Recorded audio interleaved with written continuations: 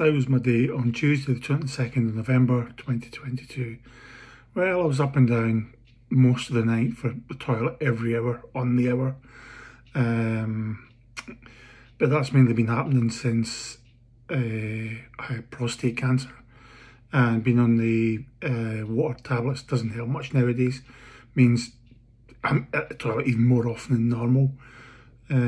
So other than that, I mean, it wasn't too bad a day. Bit tired, but everything else is fine otherwise. Lunch was fine, dinner was fine. Again, didn't eat very much, but hey, that's, as long as you eat something, it's better than nothing.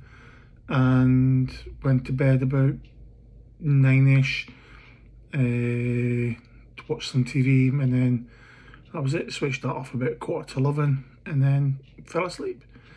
Eventually, a bit wild to get asleep, because your head was all, my head was sort of thinking about what if and what happens, and you know, you think you're going to get the phone call that night. So,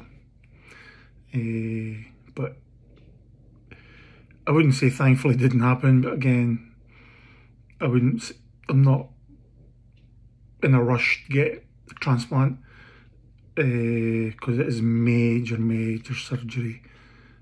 So again, I just believe your head as each day goes on, and just that's pretty much it. Thank you.